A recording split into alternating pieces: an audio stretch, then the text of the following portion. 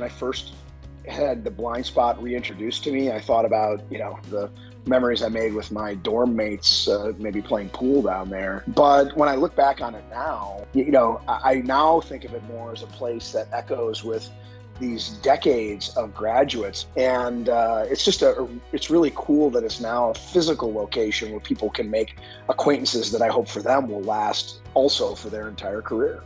I really think that the BlindSpot being here is changing kind of the mood of student life on campus. It used to kind of be, it's just for school, there's not really places to hang out, but I think now more and more that we have a place like this and students are getting more involved, it's changing the way we do events, so it's changing the way that we perceive student life on campus, and it's really kind of like driving a change in how we operate, not just like students, but the school as a whole.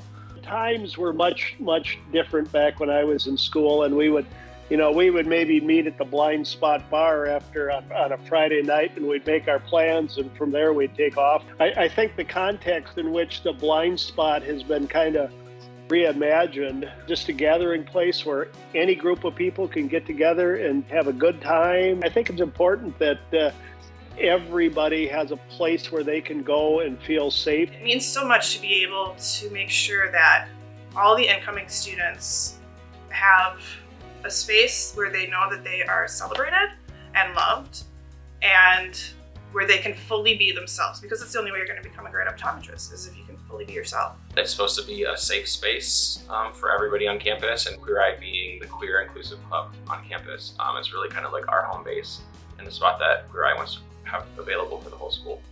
It's actually inclusivity that Queer Eye is facilitating by donating, the funds that were useful in helping get this place to be built the way it was. We create an opportunity for students who might not otherwise cross paths or think about interacting with one another to have not just a place, but to sort of break down a barrier that might have otherwise been between them. I wanted to go to a school where I knew I was going to be represented as a student, where I could feel safe as a queer student.